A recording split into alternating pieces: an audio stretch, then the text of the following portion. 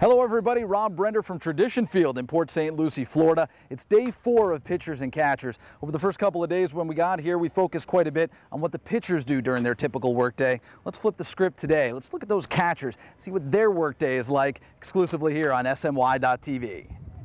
The day for the catchers begins on field number 2. They do their regular stretching and then warming up by throwing back and forth. When that's completed, they go immediately into drills. Under the watchful eye of Bob Guerin, they throw the ball down to second base, throw the ball down to third base, work on some of their receiving, some of their shifting behind home plate.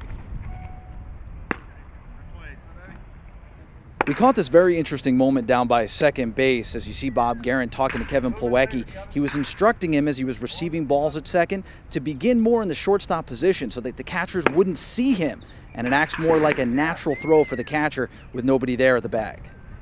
As we saw throughout the morning here at Tradition Field, Bob Guerin was right on top of the catchers to make sure that they were doing things the right way, and in this case, it's Taylor Teagarden's turn.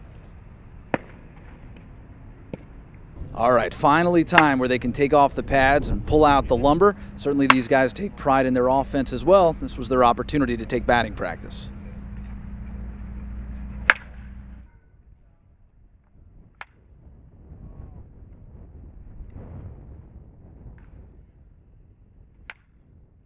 For the front office executives, most of their day is spent walking around the complex watching players. In this case, J.P. Ricciardi wanted to have some fun of his own, so he had a catch with Bob Guerin.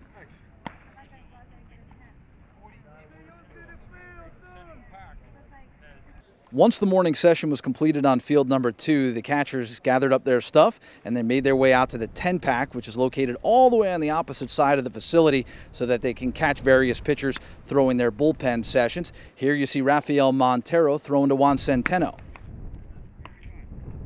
For the catchers, this might actually be the most important part of their day because remember, their relationship with the pitchers certainly will carry over to the regular season. And this is where they develop those relationships. They learn what the pitchers have in their repertoire and they try to help the pitchers advance as they go through their day.